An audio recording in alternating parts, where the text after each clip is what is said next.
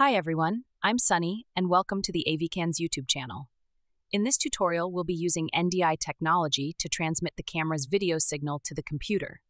To do this, simply ensure the camera and computer are on the same network and that the camera has been assigned an IP address on the network. It's important to note that NDI isn't a default feature of OBS.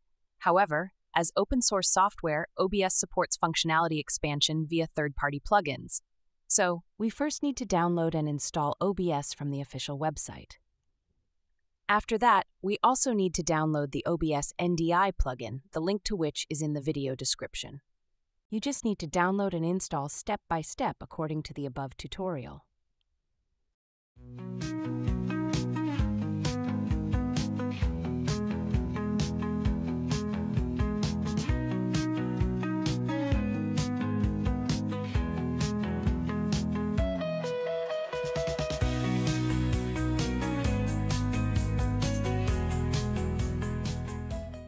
Once the plugins are installed, we need to configure NDI on the camera.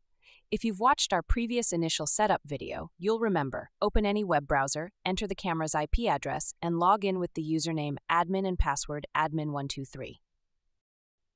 Once logged in, you'll see the camera's settings menu.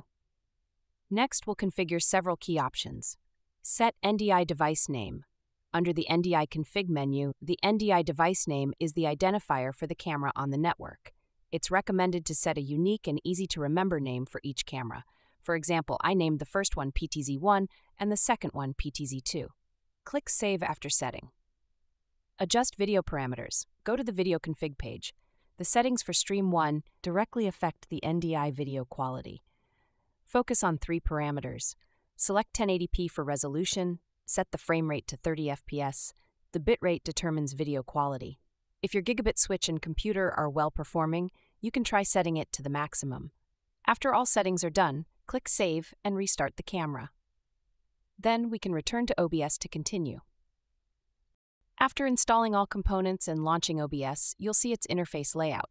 The large black blank area at the top is called the canvas. The content pushed out during the live stream is what's displayed on the canvas. We can add content to the canvas through scenes. A scene is a collection of multiple sources. In the sources area, we can add camera feeds, graphic materials, and other content needed in OBS. By switching between different scenes, we can switch between different content or camera feeds.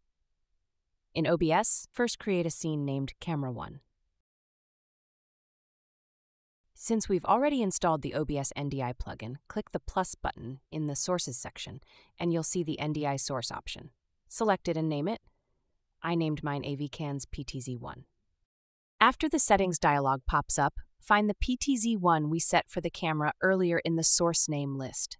The name displayed here is the device name we set in the camera's NDI configuration. Select Highest for bandwidth to use the previously set Stream 1 parameters. Also, since we're using multiple cameras, select Network for the sync option. After testing, setting the latency mode to low provides the best and smoothest video frame stability. Click OK, and the feed from the first camera will appear on the OBS canvas. Repeat the above steps to add the second camera. Create a new scene named Camera 2, add an NDI source, and select the second camera. Then, by clicking on different scenes, you can switch the camera feed displayed during the live stream. OBS also has a useful plugin, the PTZ Control Plugin, which allows us to control the camera directly within OBS. This way, all video-related operations can be done in one software, which is very convenient. The link to this plugin is also in the video description, so please download and install it.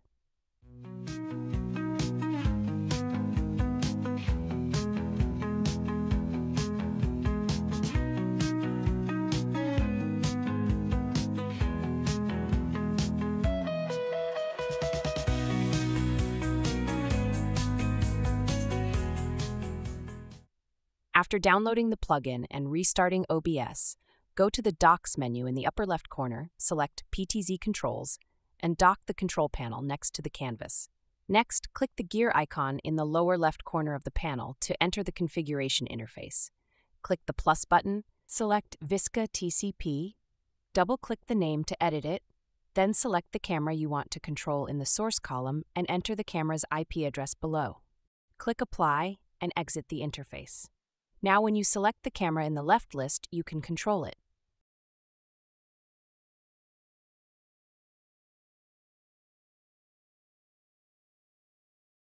Additionally, you can move to the plus position below, name the preset, right-click and select Save Preset. Now when you double-click the preset, the camera will move to that position. Now that the camera is connected to OBS and can be controlled within the software, we can set the live stream parameters and prepare to go live. Click the Settings button in the lower right corner of OBS, go to the Output page, and first switch the mode from Simple to Advanced at the top. In the Streaming tab, the choice of encoder is crucial. If your computer has a graphics card capable of handling encoding, prioritize using hardware encoding because the encoding process is very CPU intensive, and a graphics card with a built-in video encoder can offload this load, making the live stream smoother. If you don't have a dedicated graphics card, select X264 and let the computer's CPU handle the encoding.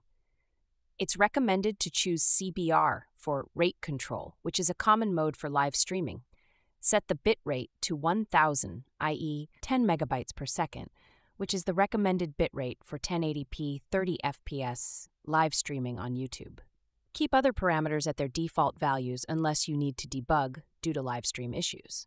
Now go to the Stream page, select YouTube from the Service drop-down menu, click Connect Account, and log in to the YouTube account you want to use for live streaming to complete the authorization.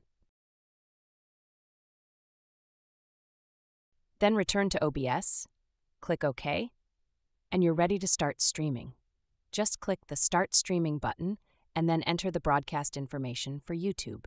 You need to set the title, privacy settings, and whether the video is made for kids. You can also add other content, such as a description and thumbnail. Once all settings are done, click Create Broadcast and Start Streaming, and your live stream will go live on YouTube. As you can see, with just an AVKANS camera and a computer, plus OBS software, you can build a powerful live streaming system. If you haven't subscribed to our channel yet, remember to do so. We'll update more tutorials later to help you make the most of your camera. See you next time. Bye!